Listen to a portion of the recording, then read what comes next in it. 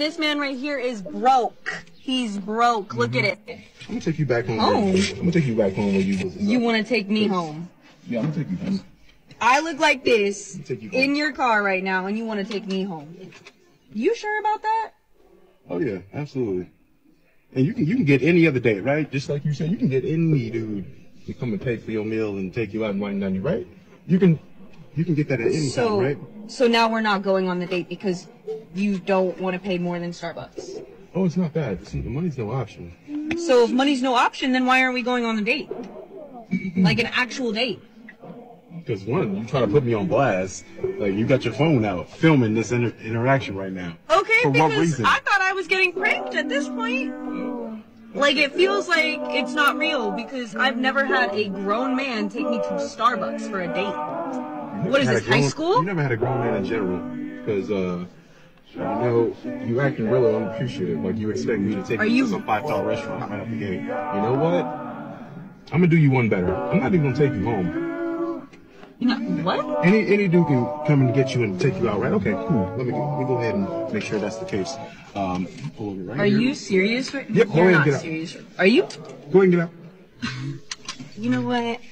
Yep. Whatever. Go back on your profile. Ask one of them dudes to pick you up, take you out. You want to know the most masculine thing about how he handled that situation? Was it how he called her out for putting him on blast? Shaming him on social media for taking her out to coffee on their first date? Was it how he called her out for being ridiculous for expecting a 5-star restaurant for their first date and labeling that as unappreciative? No, it's neither of those things because those were just words. And you know what's more masculine than words? Actions. This guy's actions were perfect, very masculine. She starts with all her nonsense, like calling him broke, filming him for social media, and what does he do? Does he start arguing with her? Like, oh, why are you so entitled? Be nicer to me, this isn't fair. Or worse, does he start explaining himself like, no, I'm not broke. I'm so sorry, I'll take you wherever you want to go. No, he puts on his seatbelt, he just starts reversing, and he's going to take her home. Her reaction is one of utter disbelief. I look like this and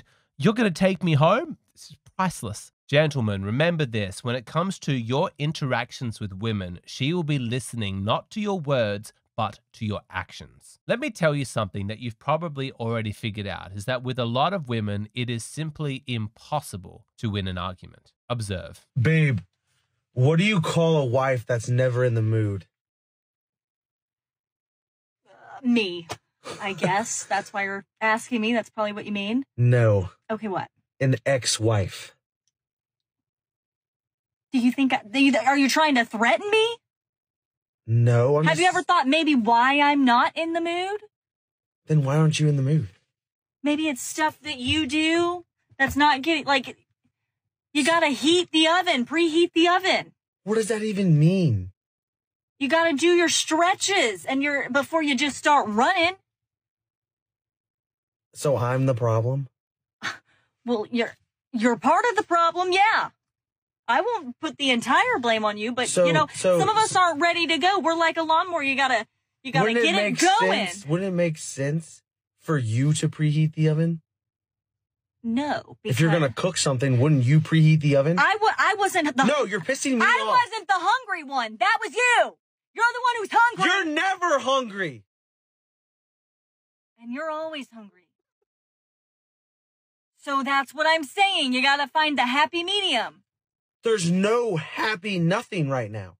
I don't know. I feel bad for laughing, but that was just the stupidest conversation. They're both so hopeless. The way that he handled that was completely pathetic and feminine. I'm going to explain in a moment the masculine way that you're meant to handle a conversation like that. But before we get to him, did you notice how willing and ready she was to escalate that into an argument? The sad truth is that lots of women, not all, but lots, they actually enjoy arguing. At a very basic level, a lot of women relish the drama. They welcome the chaos. That's where they feel comfortable. The sort of utopian vision of life that a lot of men have that's very empty, very spacious, very still, no drama. It's just got like a lot of peace, just sitting by some quiet mountain stream.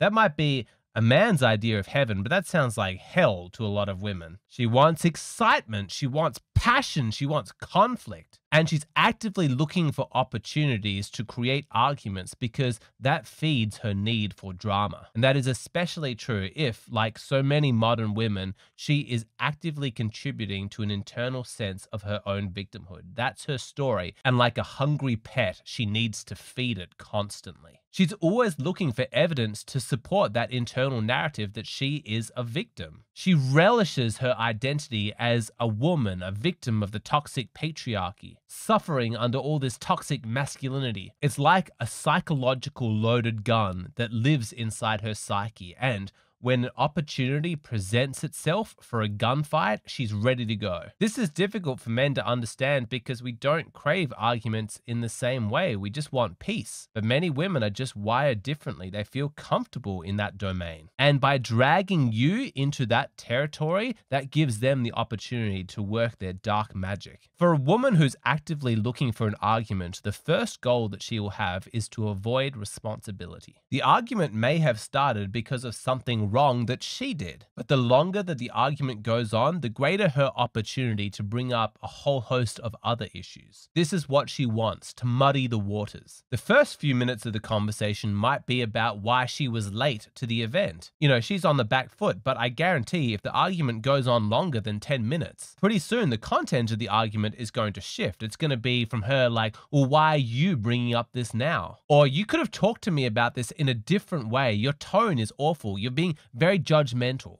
Give it long enough and soon you're talking about things that you did wrong 3 years ago. Or you're talking about chore distribution or how you never take her on dates anymore or some other completely unrelated issue. Do you understand that this is not an accident? It's not just random chance that this occurs. She likes the dynamic of an argument, of a conflict, because it gives her a chance to distract you from what you're meant to be talking about to get into territory that she's more comfortable. She wants to avoid responsibility, and the longer that she keeps you in an argument, the greater her chance of doing that. And all of this is leading up to the biggest prize of all, which is convincing you that it's all your fault.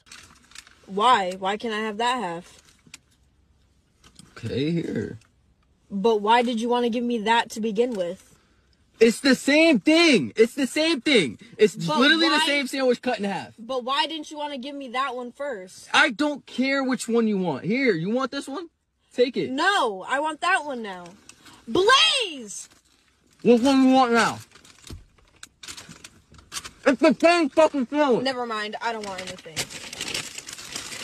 I mean, it's such a fucking disaster. The ultimate prize for a toxic woman who does not want to take responsibility for her own behavior is to make the man feel like he is in the wrong, that he is at fault, that he is to blame. She wants to magically turn things around so that he ends up apologizing to her. Brilliant. And do you understand, the longer that you argue, that you get dragged into an argument with her, the greater her opportunity to work that magic, to flip things around? I had a guy in a private consultation tell me that he would start conversations really angry with his girlfriend, calling her out on broken promises from her. But you know, 2 hours later, they're still arguing and he's apologizing for this and apologizing for that, and he's thinking, how did this happen? It's not an accident. It was her goal all along to make you feel like you were in the wrong. Do not be complacent about this stuff. Men are better at this domain. Talking, arguing, assigning blame, navigating all of these emotions, allocating fault. A toxic woman is going to be infinitely more skilled at navigating that dynamic than some naive man is. She's going to run absolute circles around him. She's well practiced, which is why when it comes to conflict with women, you need to speak with your actions, not with your words. This guy with the dead bedroom, this guy with the sandwich, they need to be more like this guy, dropping this girl home. Nope, you stepped over the line. Here are the consequences. I'm taking action. It is not masculine to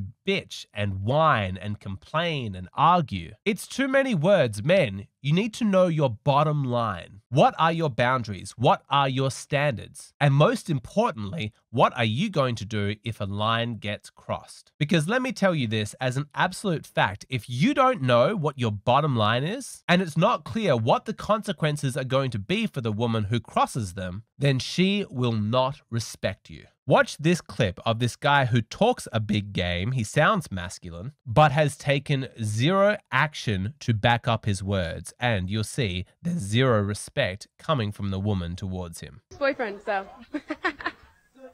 Wait, ex-boyfriend? Yep. She calls us friends, but I don't consider us friends. What do you guys consider each other? Technically still figuring it out, but I'm the one she calls when she needs to cry. I've tried. It's a work in progress. So is everything. It's one work in progress. So you guys are just trying to work on things? See how it goes. I'm trying to work on things. If he gave you a guilt-free pass to sleep with anybody in the world, would you use it?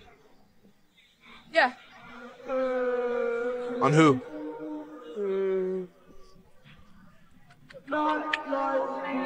Zac Efron, Josh Bowman, some celebrity, hot celebrity.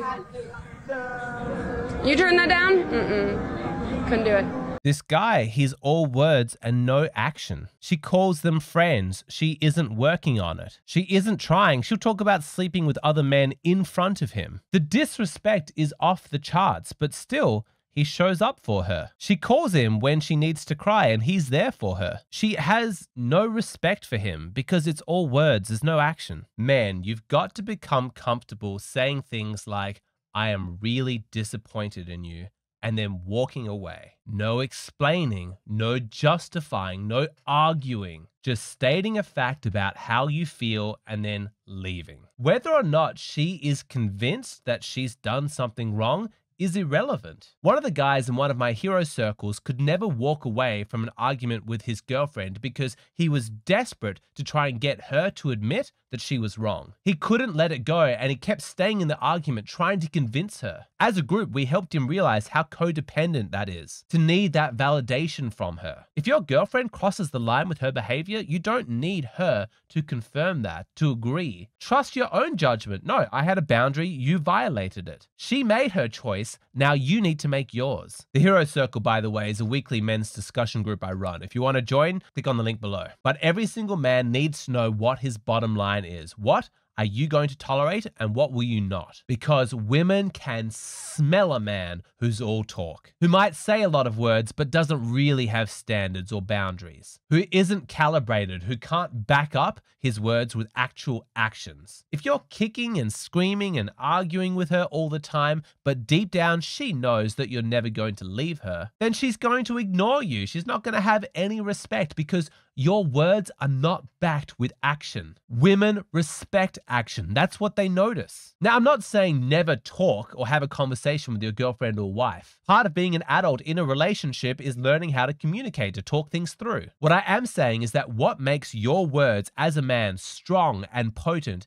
is that behind them, they are backed with action. If you're all talk, then your words are just empty. You're just shooting blanks. And if you're entering into the territory of just arbitrary words being argued around in circles, you're going to lose because women are more comfortable in that domain. It's a generalization, no doubt, but women are just better at that interpersonal conversation stuff. Very rare is the man who's going to be able to outplay her in that realm. As a man, your ace card is action. Do not be afraid to use it. Every man has to learn the art of walking away. Not permanently. I'm talking about taking 10 minutes, taking an hour, taking a day, a week. You have to be comfortable leaving. No man should enter into a conversation with a woman with the mindset of, I have to stay here and keep talking until this is resolved. That's just shedding your armor before a sword fight. So why is it important that you learn to walk away in the middle of an argument, and what are the practical steps for how to do that? I answer that in the full-length version of this video, which is available on Patreon. If you want to keep this conversation going,